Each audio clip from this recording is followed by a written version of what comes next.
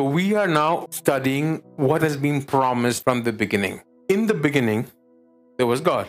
Then basically you had God creating Elohim, yes, and then God creating mankind. So then there's a fallen Elohim, and then there's a fallen man. Yes, so how many classes are there now? If you include God, then there's what? God, Elohim, then fallen Elohim, then fallen man. So there's four, yeah? Into that was born whom? Jesus. So then Jesus is God, yes? So you have Jesus, God, then Jesus, yes? And then you have the other classes. And so you are called to take the fallen man and bring it to Jesus' class. That's called born again, yes? But then you are called to what? Give that message, the good news, to others. Remember, I put this all in triangles, yes? So you have Jesus and the saved man, then you have Satan and the fallen Elohim, and then you have the fallen man. So you're called to what? Preach to the fallen man. Why? Because eventually there will be a judgment. There will be a new heaven and a new earth, and there will be a lake of fire. And if your name is not in the book of life, you'll go into the lake of fire. That's what the Bible says. This is a triangle gospel, basically. But coming back to the promise, a Messiah was promised in the Old Testament. Go to Genesis 3:15. It says, "And I will put enmity between you and the woman, between your seed and her seed. He shall bruise your head, and you shall bruise his heel." This is God speaking to whom? To the serpent, yes? So this is the promise of the Messiah, or the beginning of the promise of the redemption. Do you understand it? It starts in Genesis 3:15. And then I taught you about how God abandoned humanity and then chose Abraham, yes? Yes? Go to Genesis 12:3. God is speaking to Abraham. It says, "I will bless those who bless you, and I will curse him who curses you. And in you all the families of the earth shall be blessed." This is part of the messianic prophecy. So through Abraham, the Savior will come, yes? So Abraham had many children, but the firstborn is Isaac, yes? Go to Genesis 17:9. Then God said, "No, Sarah, your wife, shall bear you a son, and you shall call his name Isaac. And I will establish my covenant with him for an everlasting covenant, and with his descendants after him." Yes? So God, being a covenant God, will establish a covenant with whom? Isaac. That's in Genesis 17:9, yes? So Isaac had how many kids? Okay. You said 2. Yeah, you sure about that? Okay. Okay. So after that, God chooses Jacob, yes? Go to Numbers 24:17. It says, "I see him, but not now. I behold him, but not near. A star shall come out of Jacob. A scepter shall rise out of Israel, and batter the brow of Moab, and destroy the son of tumult." Yes? That is talking about Jesus Christ, the Messiah, yes? So he is going to be born from the tribe of Judah. Who is Judah? One of the sons of Jacob, yes? How many children did Jacob have? 12, yes? Go to Genesis 49:10. It says, "The scepter shall not depart from Judah, nor a lawgiver from between his feet, until Shiloh comes, and to him shall be the obedience of the people." If you go to Isaiah 7:14, it says, "Therefore the Lord himself will give you a sign. Behold, the virgin shall conceive and bear a son, and shall call his name Emmanuel." Emmanuel is Jesus, yes? God with us, yes? So some people say the virgin means young girl. That is not a sign from God, yes? Any young girl can have a child, but a virgin birth is miraculous. If you go to Psalm 69 verse 8, it says he was rejected. Jesus was rejected by his own people, yes? In John, if you read, It says, though he came to those whom he had created, but they did not recognize him. Yes? In Psalm 69, verse 8, it says, I have become a stranger to my brothers, an alien to my mother's children. Yes? In Isaiah 53, 3, it says, he is despised and rejected by men, a man of sorrows and acquainted with grief, and we hid, as it were, our faces from him. He was despised, and we did not esteem him. This is talking about Jesus Christ. So he was despised and rejected by men. Like I said, there are a lot of scriptures pointing to Jesus Christ that have been fulfilled in the first coming. And there are still more scriptures pointing to the second coming. Do you understand? Go to Psalm 16, verse 10. It says, for you will not leave my soul in Sheol, nor will you allow your Holy One to see corruption. Now, when I first read corruption, I was thinking on human terms. But corruption is connected to 2 Corinthians 5:21. He who knew no sin became sin for us. Do you understand? He did not know corruption at all, but he took on our corruption. Yes? Do you understand? But God did not leave his soul in Sheol or in hell. Do you understand? On the third day, Jesus was resurrected. Yes? Yes. Go to Isaiah 53. If you can read from 5 to 10 later, but it says Messiah would be a sacrifice for our sin. Yes?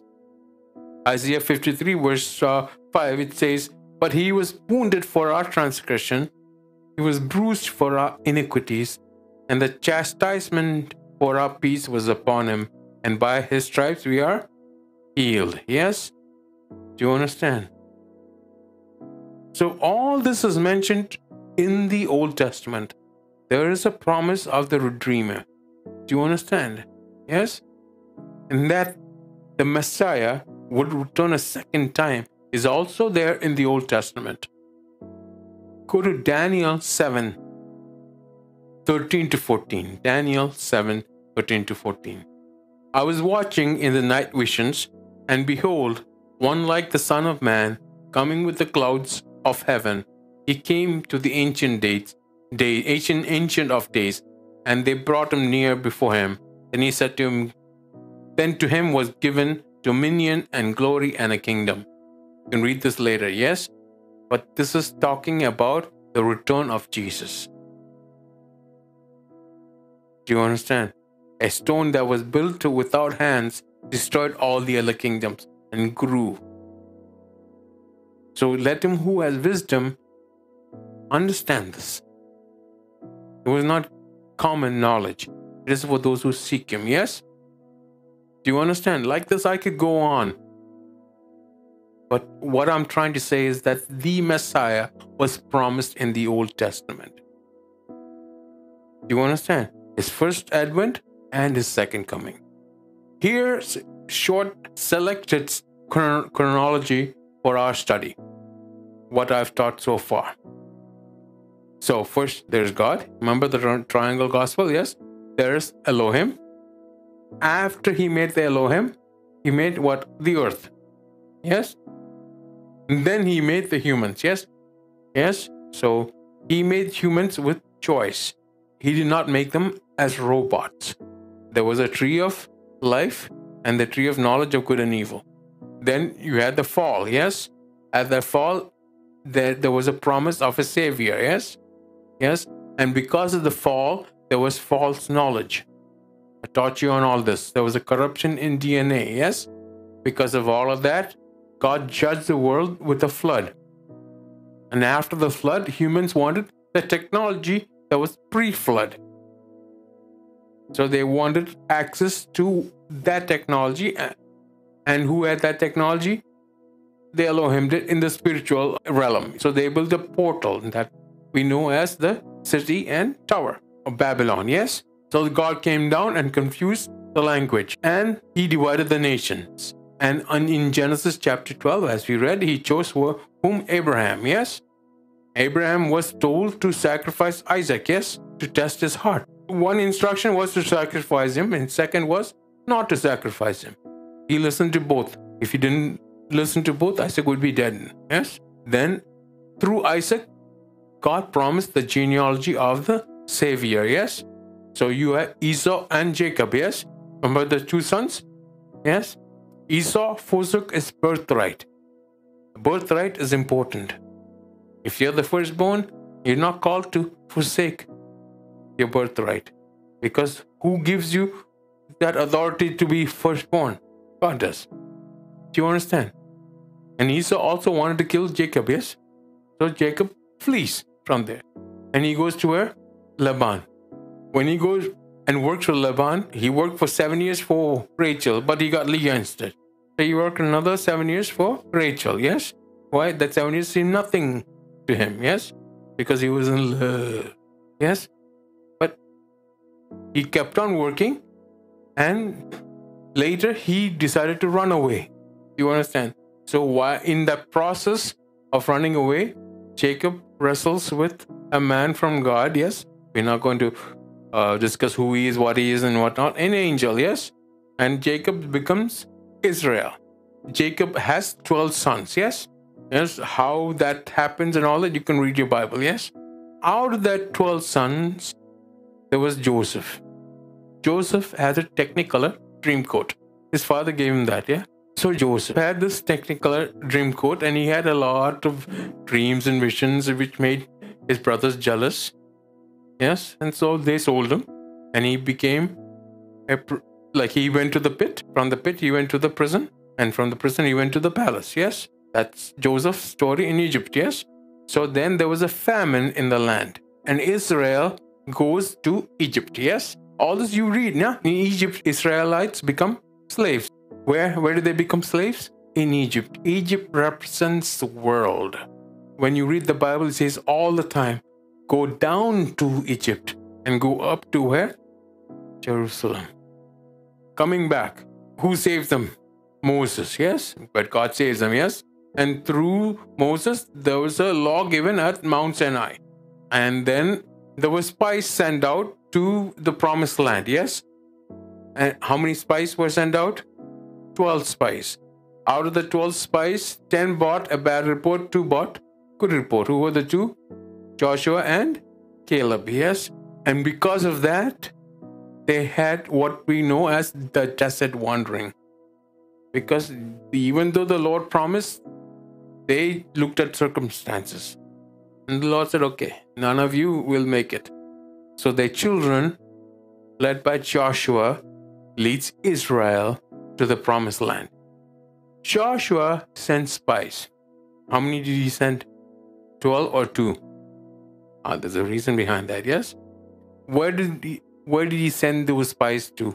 Jericho. Jericho or Jericho is generally thought to derive from the Canaanite word Ria, which means fragrant.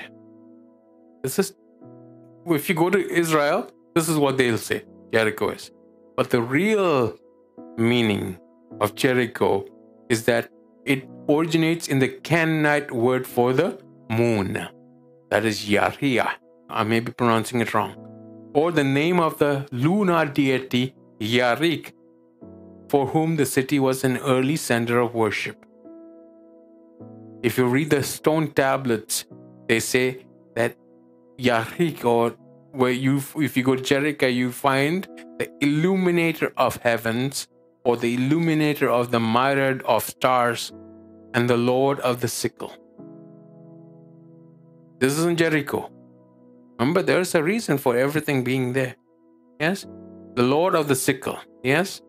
The sickle is represented as a crescent moon. Which religion, is represented by the crescent moon? Yes? And how was Jericho won? By Joshua or by the Lord? By the Lord. The Lord gave instructions. What those instructions are, how it was followed, is relevant for us today.